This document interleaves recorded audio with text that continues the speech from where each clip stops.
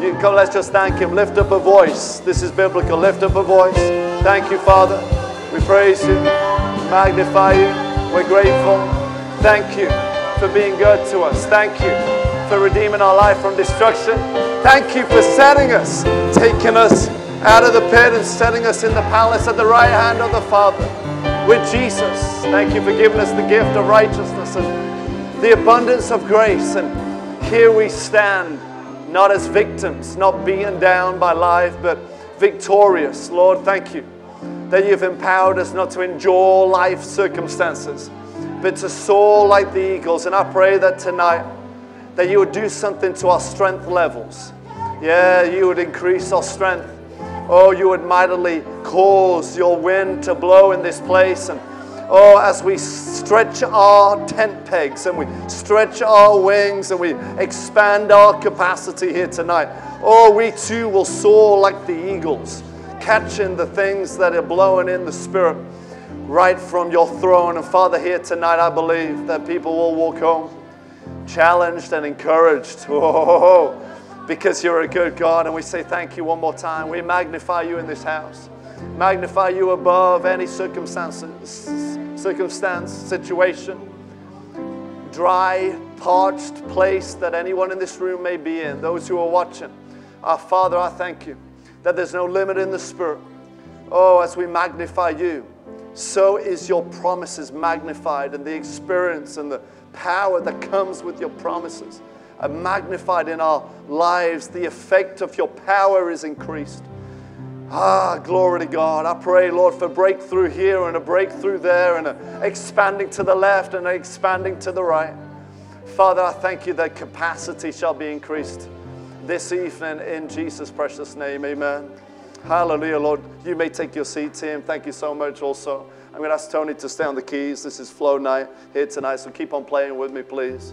I'm telling you, we're in a holy place. A while back, just meditating on the story where Moses, he was presented with the burning bush, and he heard the voice of the Lord, and he was drawn near to see what was going on. And as he drew near, he got to hearing. And how many know that's the case for all of us in here? As you draw near, you got to draw near to hear.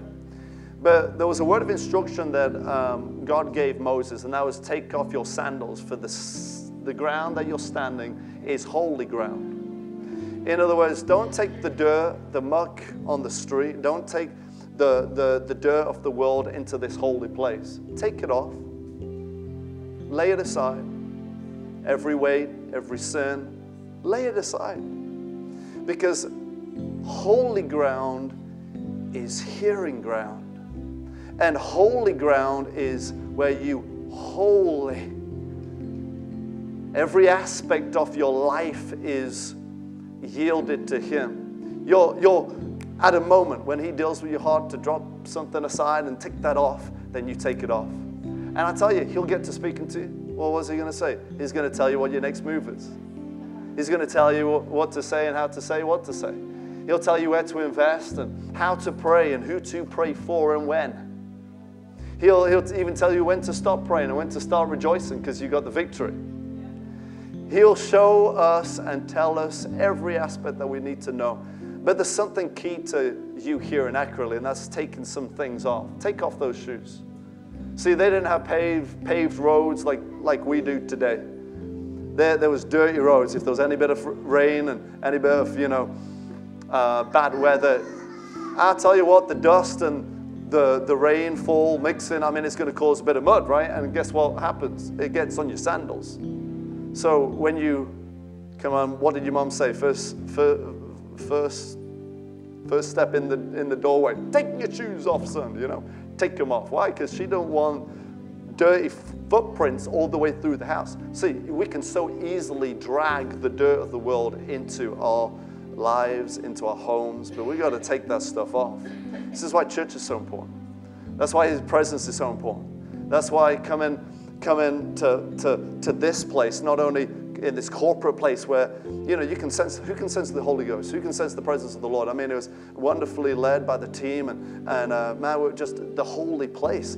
You can't just, you don't have to wait for the gathering, the assembly, to enjoy the holy place. You can go at any time. At least somebody should have got excited about that. Anytime. Well, if you have a revelation of what happens in the presence of the Lord, I mean, liberty is found in the presence of the Lord. Freedom is found in the presence of the Lord. Refreshment is found in the presence of the Lord. Times of refreshing. Well, when's that going to happen? When you make time. Not find time, but make time for His presence. And when you do, times of refreshing are experienced. Amen. Hallelujah. I want to encourage you today that you waging a good warfare concerning the prophecies that you've heard is worth it. It's worth it. I'm going to say it again. You waging a good warfare concerning the promises and the prophecies that you've received is worth it. Someone say it's worth it. It's worth the fight. It's worth the walk of faith.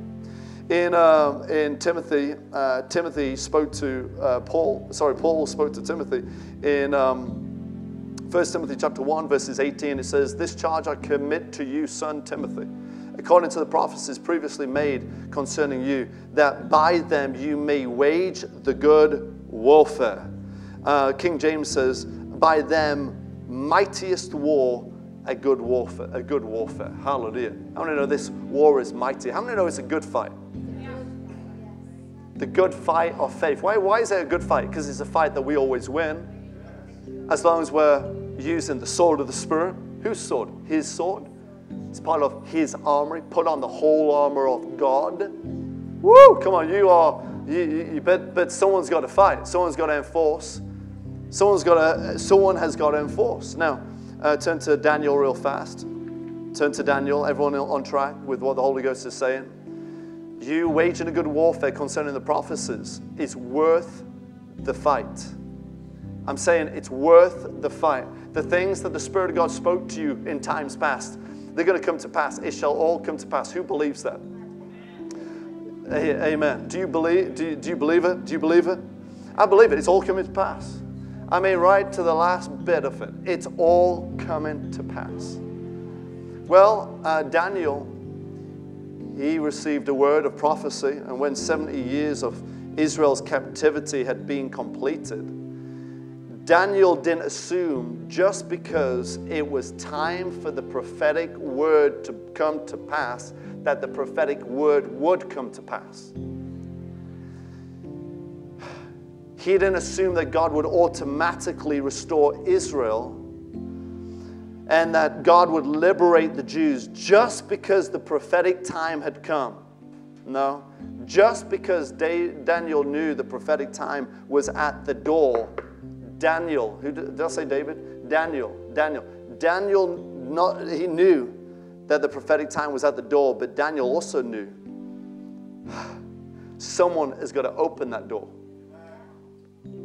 And see, the appointed time for the prophecy that God's spoken to you about, the promise He's given you, it may be at the door. The 70 years may be right here. You understand what I mean? God may have said, hey, by the end of this year, such and such. And it was the Lord saying, He said, this is what's going to happen. All right, because God said it's going to happen. It's just going to happen. No, it's not going to be automatic. It may be at the door, but someone's going to open that door. And Daniel knew this. And so what we see in Daniel chapter 9, oh, glory to God. Someone say hallelujah. They can put it on the screen. That's going to help me out. Daniel chapter 9, please, verse 3. Daniel 9, real fast. Daniel chapter 9, verses 3. Thank you, Holy Spirit. Praise the Lord. Are you there? Daniel chapter 9, verses. Praise the Lord.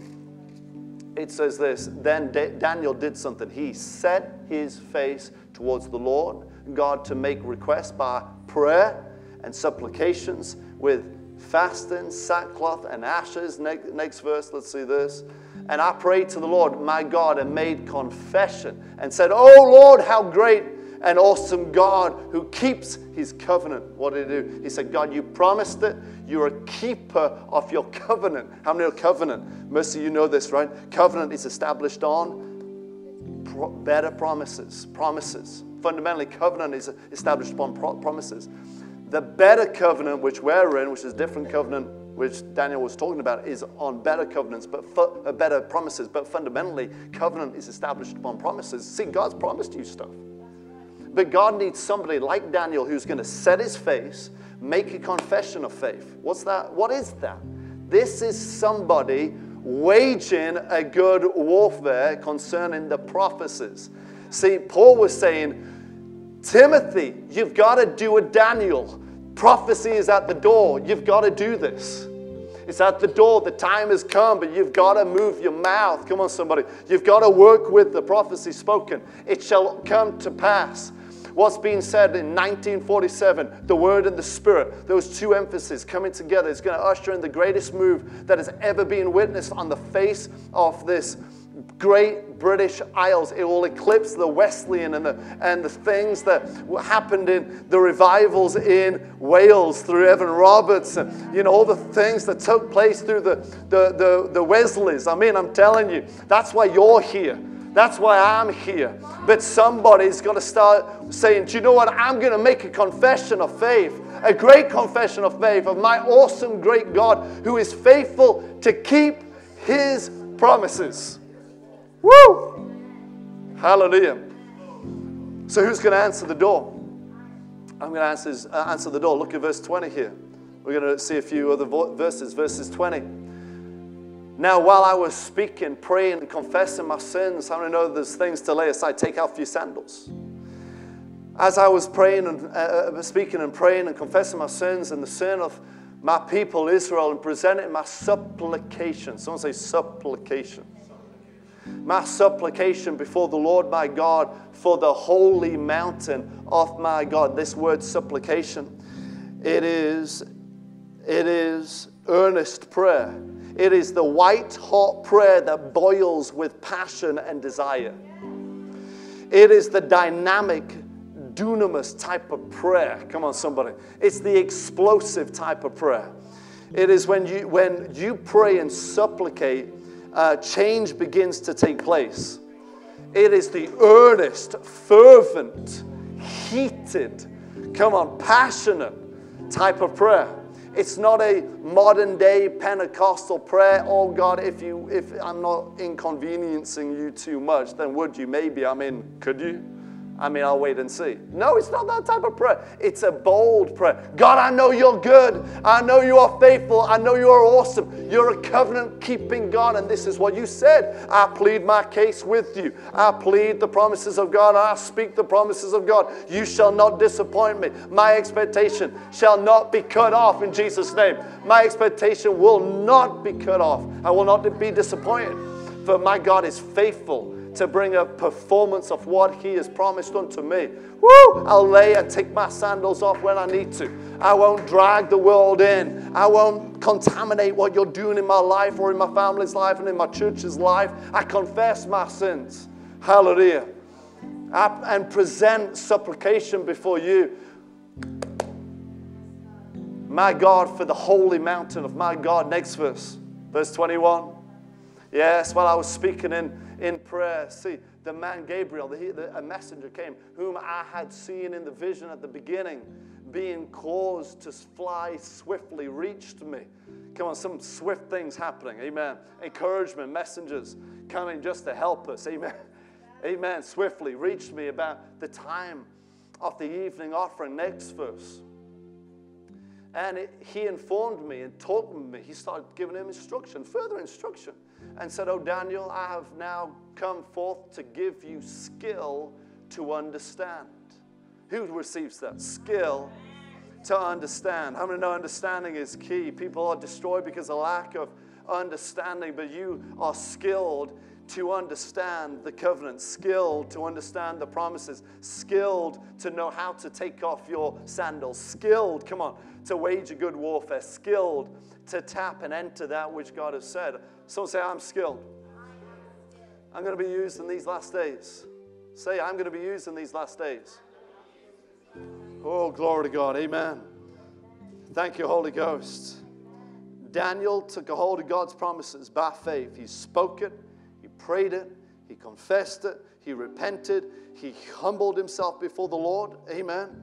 And made supplication to God. Supplication unlocks supplication, opens the door to receive impartations, skills that you could not seemingly receive any other way other than in the place of his presence. And this includes you maybe being a little bit of an oddity. Well, what do you mean? You're not fearing people anymore. You're fearing God. It's like what we've been talking about. Evie just mentioned it. Lord, where's the fire? He says, where's the altar? And if you're looking for a sacrifice, you're it. Because we are called to offer up reasonable worship. According to Romans chapter 12, verse 1, a reasonable sacrifice of worship would be you giving your living bodies as a living sacrifice. Hallelujah. You're giving up your body. It's not about you. It's not about you looking for the praises of men. It's you looking to make his name glorious. This is really what we're talking about, dying to self. And that's really the foundation of releasing a sacrifice of praise. Because you're not looking for people hand clapping you. You're not looking to please men. People are amazing when you live to serve them. But people will destroy you when you try to please them. When you see in the lives of men of God, in the Old Testament and in the New, you see them not fearing men, you see them fearing God. They weren't living. If you live to please men, you'll die by their words. But if you live to honor God, then you'll love men better. You'll respect people better. And really, it is not love at all when you're trying to please people. It's you using people to try and get them to heal broken wounds that you carry. You're using people to heal your own brokenness. It's not love at all. You're looking for them to do something for you so that you feel better and you're feeling healed. Man, I'm telling you, we ought to live eyes on Jesus. In the name of Jesus. Andre, jump on the stage, please. Evie, you jump on the stage as well, please. Praise the Lord. Andre, you stand on this side. Praise the Lord. You stand on this side. I want you to hold this. Just hold, don't drink it. I want you to hold this. Evie's got an empty cup. Andre's got a full cup of water. And I want you guys, a bit of a race here today. Evie, I want you to run that section and come back and jump on the stage. I want you to run around this section. But this middle section, you're running around that other section, all right? And I want you to beat this guy, all right? Come on, let's watch a lady beat a man. Now, the deal is you cannot drink that. You can't drop, not even a little drop. Otherwise, you fail, and she wins, all right? You get disqualified. Go! Come on! Come on, let's give it up for Evie. Let's give it up for Evie. Woo! Man, you're so slow. Why is he so slow? Here's the deal. The reason why Evie, give me your cup. The reason why Evie won is because she had nothing in there. She wasn't looking at this. She was looking at the people. Because she was empty. She had nothing to protect. You hearing what I'm saying? He had something full. He wasn't looking at men. He didn't care if he came first or not. It wasn't about coming first. It was about protecting what he was carrying, what he was full of. See, for somebody who's filled with the Spirit, they don't care about men watching them. They don't care about the men being pleased and being praised by people. They're a carrier. It's not about coming first. Jesus said the greatest shall be last. Come on, somebody. We are carriers. Thank you all. Thank you so much. Do you want to enjoy that drink? You can go ahead and enjoy that drink. Come on, the greatest. You run your race. Not looking at people. He was looking at the contents of that cup the whole time. And look, he sowed it. That's what filled people do. They're givers. Oh, man. Hallelujah, Lord Jesus. When you're full of the Holy Ghost, oh, you do not care who comes first. Your focus is on Him on the inside, not on other people. I want to share a familiar story before I close this evening, and it's found in Mark's Gospel. Turn there real fast. Mark's Gospel. I'll be quick with this. Someone say, I'm not giving up on the promises. I'm not giving up on the prophecies that have been given unto me. In the name of Jesus, I'm running my race. Oh, I'm not going to run trying to please men. My eyes aren't on people.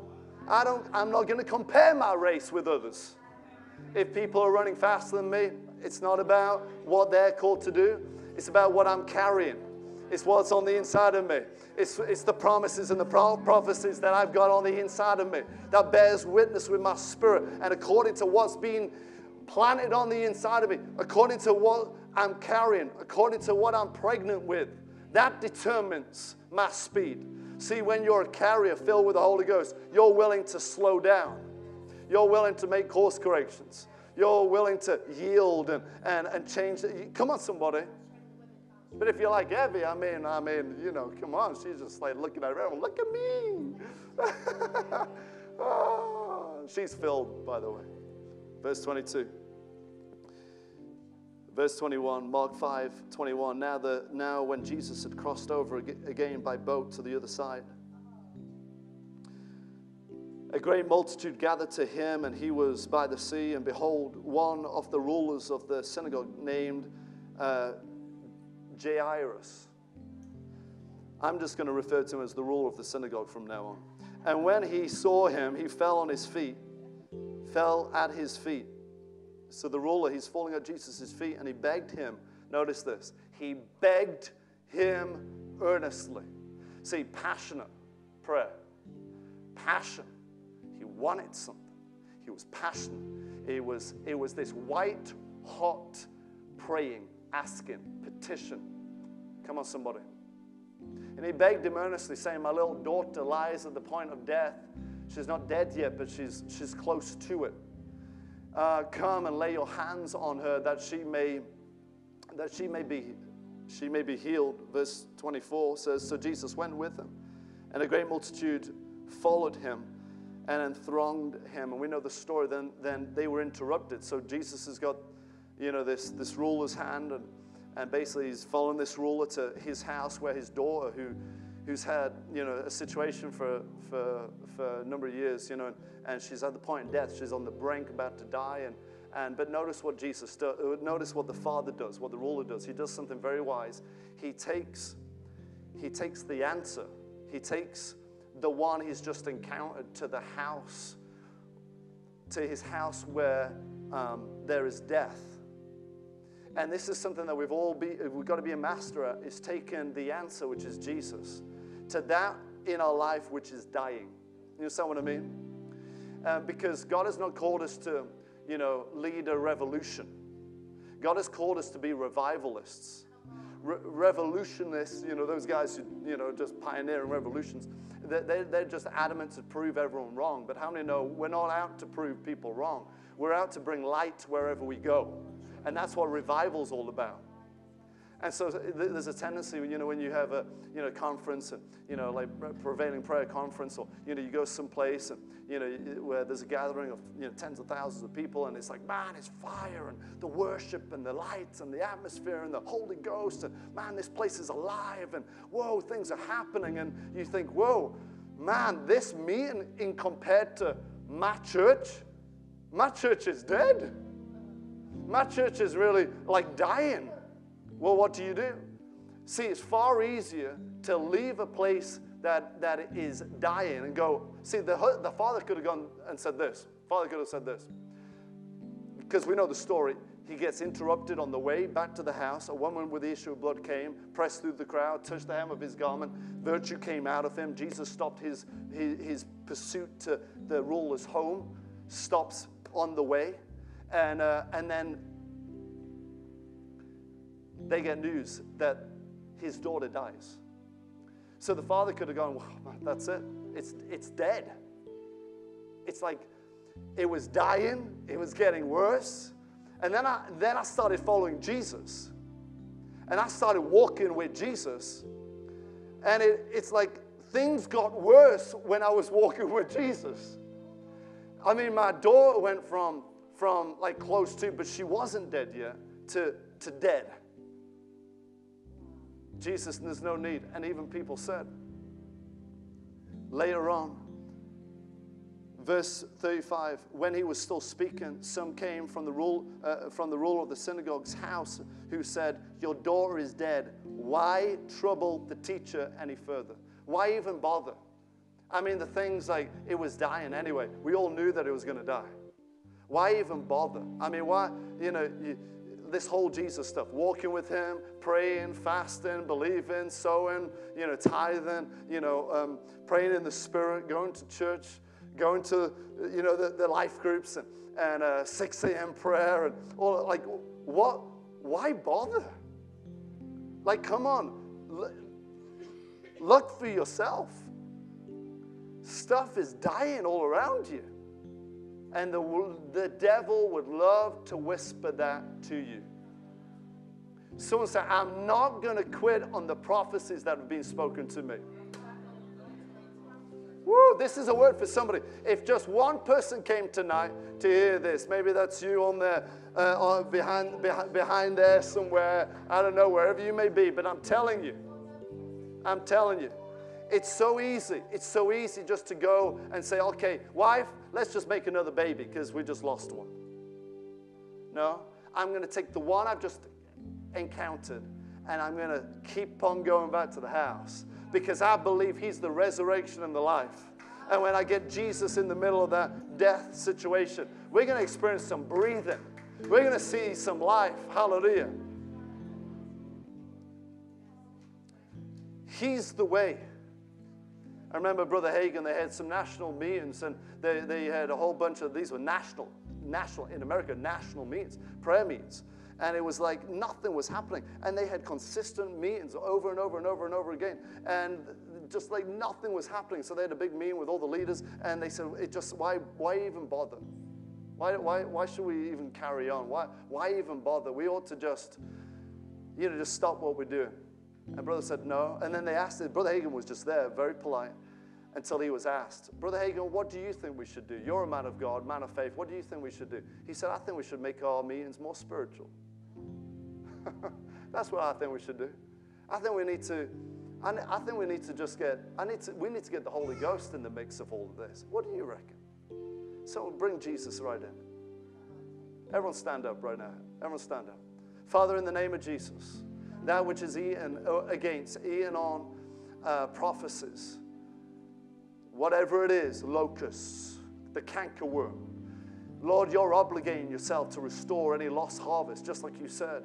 Just like you said in the book of Joel, that you would deal wondrously with your children, those petitioners, those supplicators, those intercessors, those prayers, those confessors of truth, those who are going to plead their case. And Lord, there's a room full of people here, there's people watching who are determined to wage a good warfare concerning what you've said. Lord, we're going to keep on walking with you. We're going to keep on believing you. We're going to keep on pressing on, no matter if it goes from bad to worse. It's going to get better if we keep on walking. We keep on bringing Jesus in the mix. Keep on allowing the Holy Ghost to burn like he burns in our midst, and burn the dross and burn and create something new in our midst. Father, we consecrate it. We give it to you. And we say, Lord, thank you for infusing me here tonight.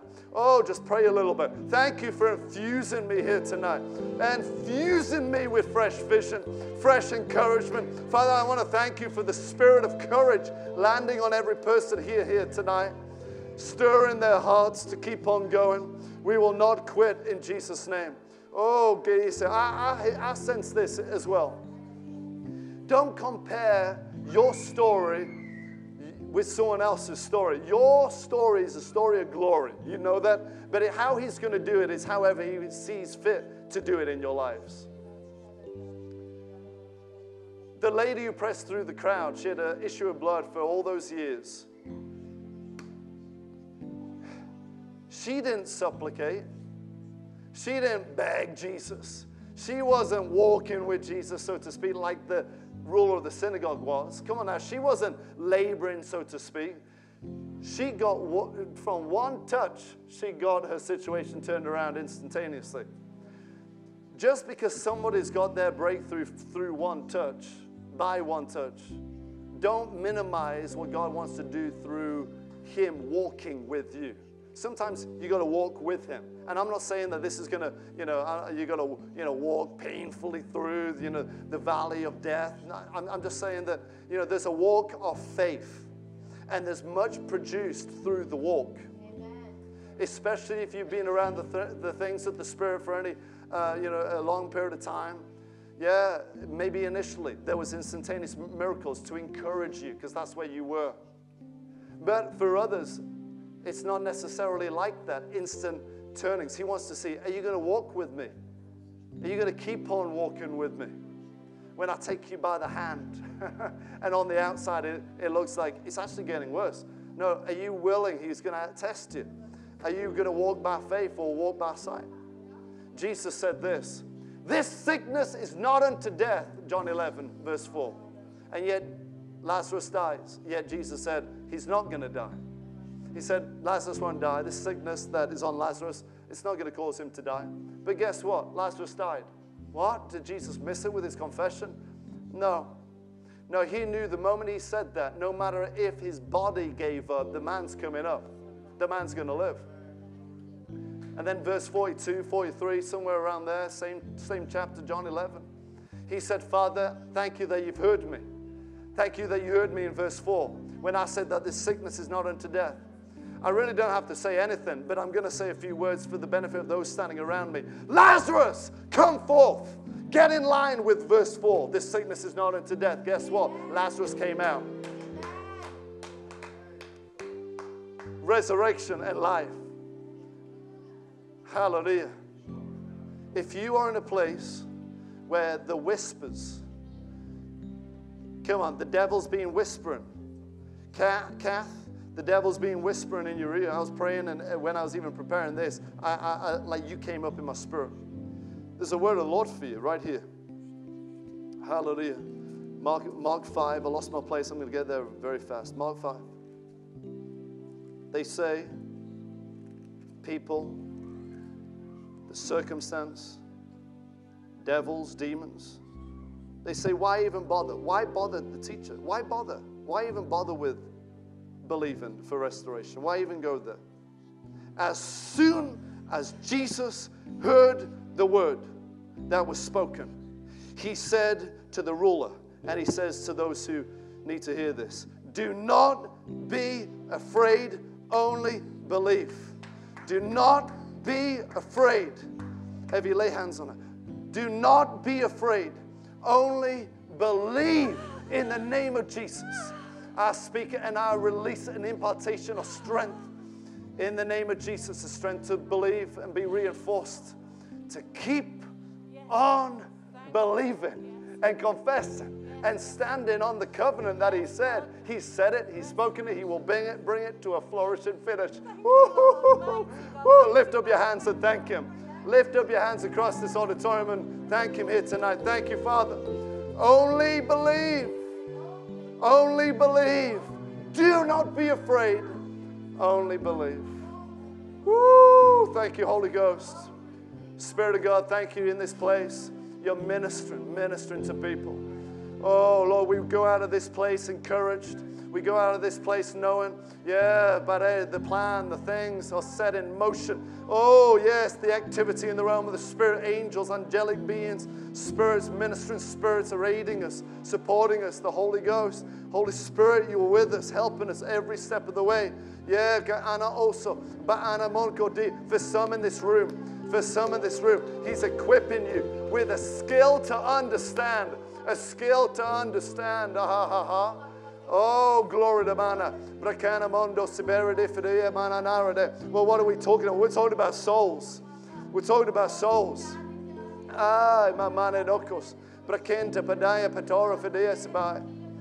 Hallelujah. Think about it for a second. Think about it for a second. Oh, my. The ruler's daughter died. Why? A body without the Spirit is a corpse. A church without Jesus, without the Spirit, is a corpse. It has a form, but no effective function. Come on, we need the Holy Ghost in everything that we do. Would you agree? But a church with breath, Spirit, oh, glory to God. That's a church with a mouth that preaches the gospel. Repent and believe. That's a church with hands that lay hands on the sick and see them recover. That's a church with feet that go into the byways and the highways and preaches the gospel wherever they go. Come on. That's a church with form, but also with function. Why? Because we were willing to say, Jesus, we need you in the house. We need you in this ministry. We need you in this church. Oh, we need it in our homes, house fires across the city. Come on, we need the Spirit of God, the breath of God everywhere. We need it in the teams. We need it in everything that we do. And we have Him.